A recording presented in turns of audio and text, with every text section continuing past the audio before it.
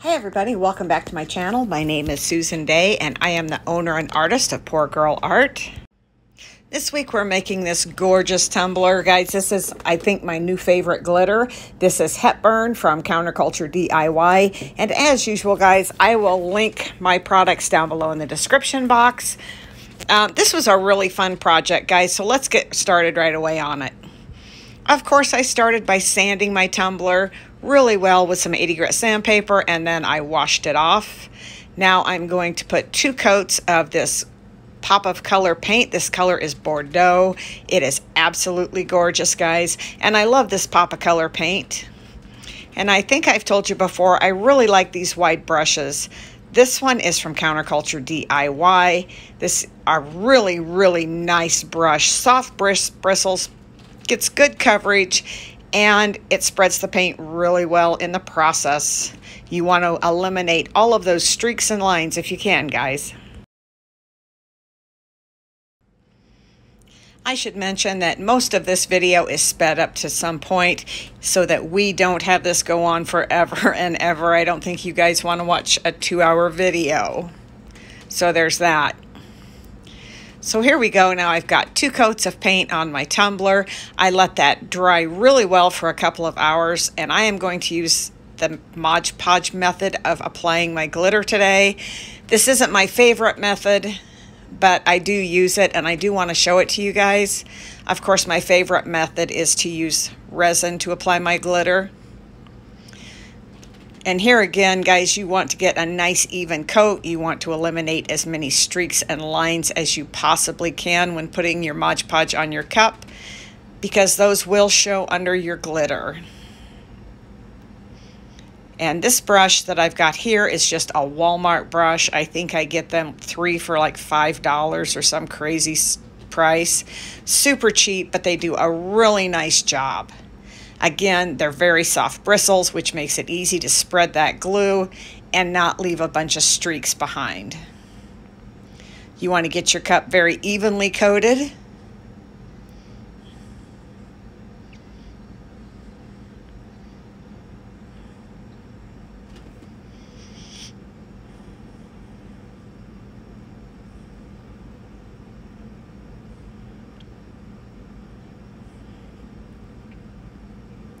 You want to take your time with this, guys. All right, touch up that bottom just a little bit. This stuff dries fairly quickly depending on the temperature of your room, so you want to get right after that glitter. And like I said, this is the Hepburn glitter from Counterculture DIY. Guys, the pictures and the videos do not do this glitter justice. It is absolutely stunning. Look at that color. I'm going to coat my entire tumbler with this.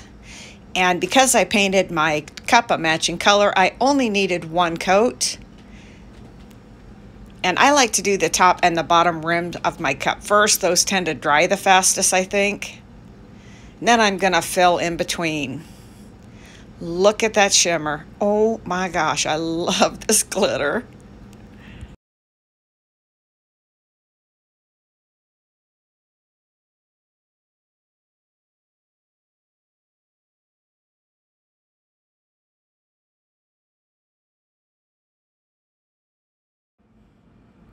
There we go. Isn't that gorgeous, guys?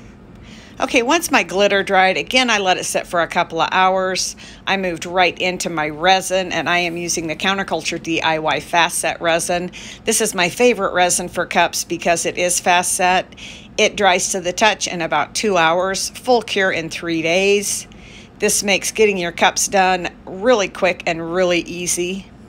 One thing about this glitter is it does tend to have a lot of bubbles. So you want to be sure and use that torch to get those micro bubbles out of your resin. And again, guys, I know I put my resin on weird. I don't worry about how it goes on. The only thing you need to worry about is getting a nice even coat, getting it spread all over your cup. Pay a special attention to that rim and to the bottom edge. You don't want to get that bottom edge gloppy. You want to be careful of that. Okay, and guys, I've told you before, I am no vinyl expert, so I did not show cutting or putting this vinyl on. I'll leave that to the pros. I do my best, guys. That's all I can tell you. Sooner or later, I get it figured out. But honestly, if you want lessons in how to put on vinyl, you're going to have to watch somebody else, because I'm not an expert. Once I get better at it and more accustomed to it, I probably will do more videos where I put the vinyl on. I am putting a coat of resin over top of this vinyl. I want it nice and smooth before I start painting on my flowers. Here we go. And I'm using, again, the Pop of Color paints. Guys, this is my favorite paint. I love this paint. It goes on so nice. It's a chalk paint, so it covers really well. It's got a really nice finish, and the colors are insanely gorgeous. So guys, when you're painting your handmade flowers, don't get too uptight about how they look. Just go with the flow. These are going to be the cabbage roses.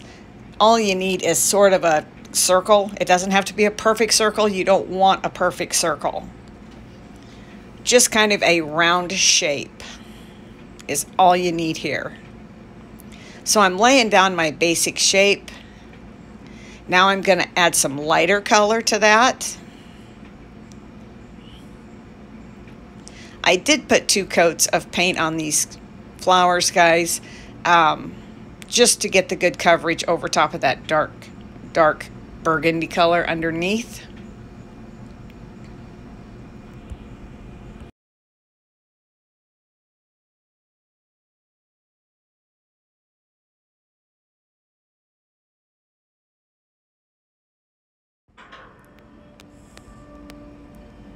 Now that I've got my 2 blue flowers on there, I'm going to add some daisy type flowers in the Bordeaux, which is the color I painted my cup. I am going to add some blush to these to add highlights and lighten them up a little bit.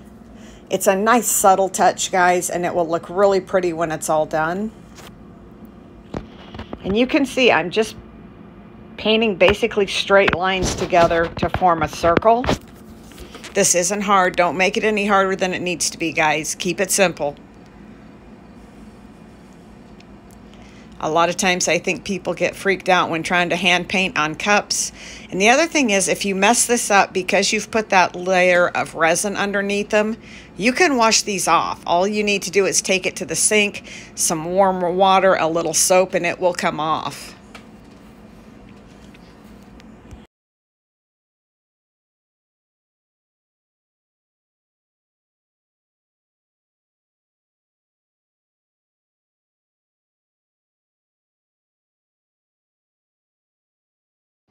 And I'm going to do a couple of more of these flowers in smaller sizes, just to kind of fill in down here.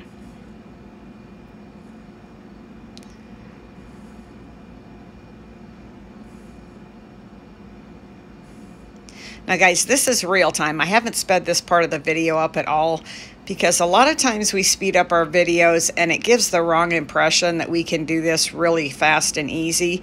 This does take a little time, but just relax and let it flow, and I promise it'll all turn out good in the end. So I got my flowers on. Now I want to add a few leaves here and there. Most flowers have leaves, and I think it just rounds out the whole design really nicely. I'm still using my Pop of Color paints. They're my go-to. And guys, I will again link Counterculture DIY to this video. When you use that link, you get an automatic little discount. So that every little bit helps, guys. And I hope you enjoy this video. And if you do, please give me a thumbs up. And if you're not already subscribed, please subscribe and be sure to hit the bell so you're notified when I release new videos. Okay, we've got those flowers painted on. I put a couple on the other side, but I didn't want to punish you guys watching me paint those as well. So I'm going to seal this paint with a coat of resin just real quick. This is going to be a very thin coat. And that's all done. So now I can paint the details on my flowers. And what I used for this, guys, was a chrome pen. And that is the brand is Chrome. And this is a silver, but it's actually a real chrome color. I love these pens. I don't use them a whole lot, and I'm not gonna lie, they are expensive. I will link the manufacturer down below so you can find them. I don't have a discount code for these guys. I wish I did. And all I'm going to do here simply is outline my leaves. Now I'm just going to draw a little kind of kidney bean shaped blob in the center of my flower. And I'm just going to draw my petals around the outside of that. I'm just going to work my way around. These don't have to be perfect. Don't make them perfect half circles. Kind of wiggle the pen a little and make your leaves odd shaped. It just looks a little more natural, I think. But again, don't stress about this. If you need to practice ahead of time, get yourself a ballpoint pen or a gel pen and some paper and just practice. And that's how I learned to make them. Then after I get all my petals on, I go ahead and put a second line around each of the petals towards the tips. It just adds a little extra detail, I think.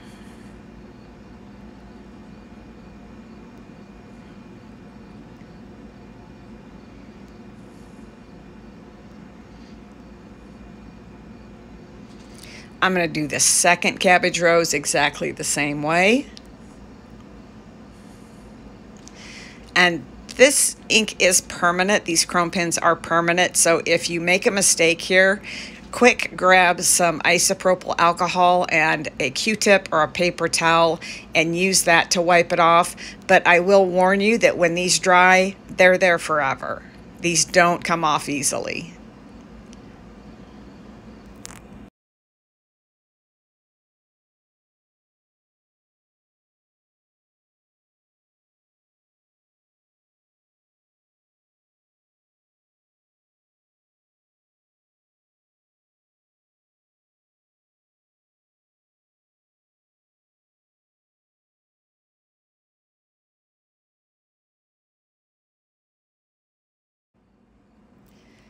And here again, I'm going to add a little extra line to the outside edge of each one of those petals. And if you guys want me to do these flowers on a large scale tutorial so you can really see how I draw them well, I will do that. Just drop me a comment below and let me know you'd like to see that. I'm always happy to do things to help you guys.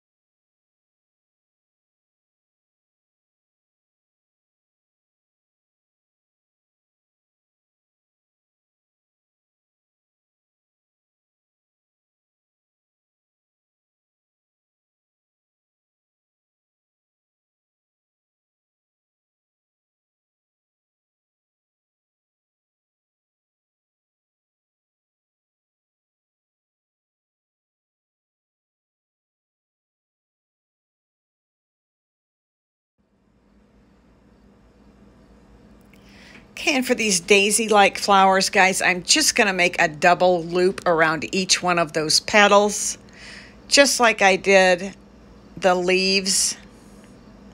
And then I'm going to simply put a dot in the middle, add a little detail to each petal, and that's it. These are not hard. And I don't want you to stress over this. This should be fun.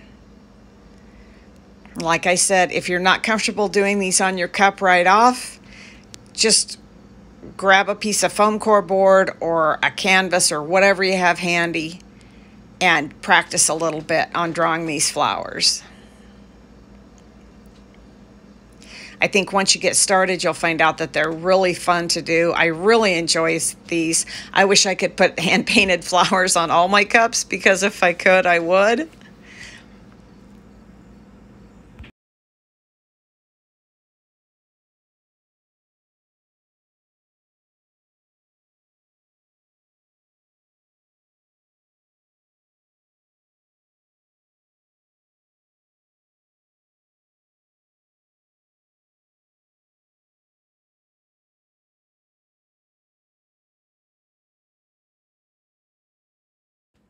Once I got all my lines drawn on, I let this paint dry for a good hour. The chrome paint does dry fairly quickly, but again, you want to make sure it's completely dry. If it's not dry and you start to put resin on, when you rub over it with your hand, it will smear, and it will be smeared forever. There's just no way. You'll have to strip your cup and start over. So do make sure this is good and dry. Give it plenty of time.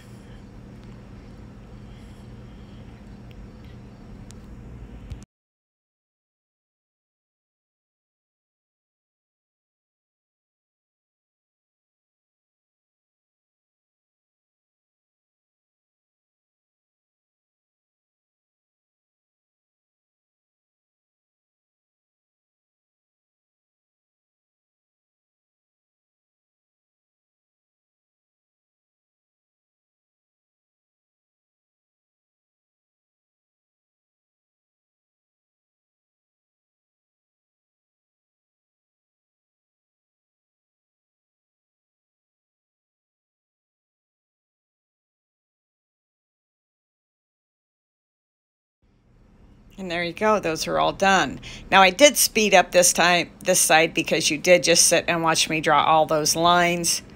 So this side I sped up. I didn't think you wanted to sit here for another 10 minutes and watch me draw lines. That just doesn't sound like a whole lot of fun.